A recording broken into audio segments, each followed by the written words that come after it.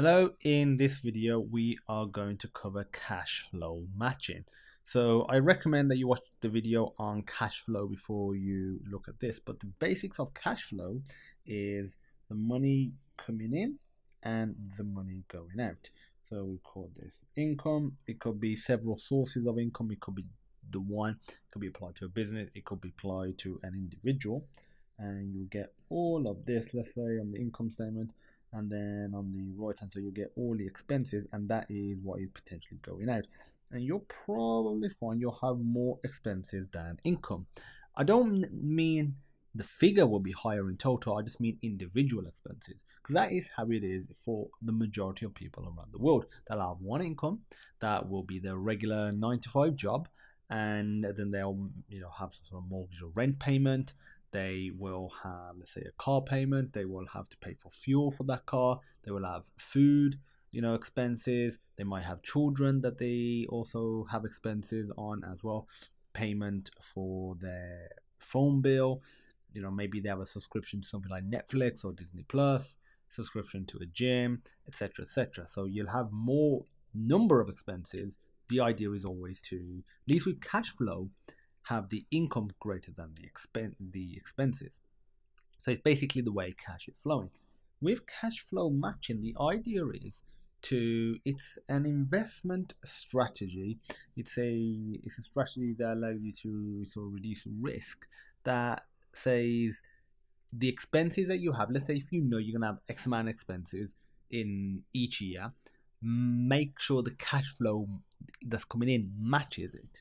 So if, for example, let's say 3 years, so year 1, year 2, year 3, and let's say we have an expense of 2,000, 2,500, and let's say 2,500. So what you could do is, possibly, this is just one example, one simple example, is get a bond, and let's say the principal of that bond in this year is going to pay 1,000, and let's say each year it pays 1,000. And let's say either the coupon interest payment, so coupon 1, and let's say coupon 2, coupon 3, and this will be, let's say, 500 and 500 and 0 for this. And let's say after the first year, the third coupon payment kicks in, and it is a 500 per coupon, and there's 3 coupons and the principal of 1,000. So we have this as the expense.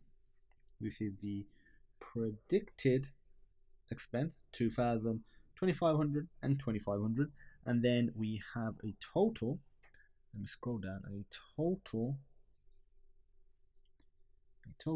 of, again, 2,000 income per total, and 2,500 total, and then 2,500 again total. So that is just an investment strategy of making sure the income that's coming in exactly matches future expenses, so that way you are all good. Thanks for watching. Pretty simple concept to understand when you lay it down like this. If you have any questions about finance or anything else, feel free to let me know. There will be a link in the description to the Discord page, where there's probably 1,700 members by now. It's like 1,689 when I last checked a few hours ago. Probably 1,700 now, and it's growing every day. And you can get help from programming to finance to crypto to whatever, to everything. So thanks for watching. See you soon, and goodbye.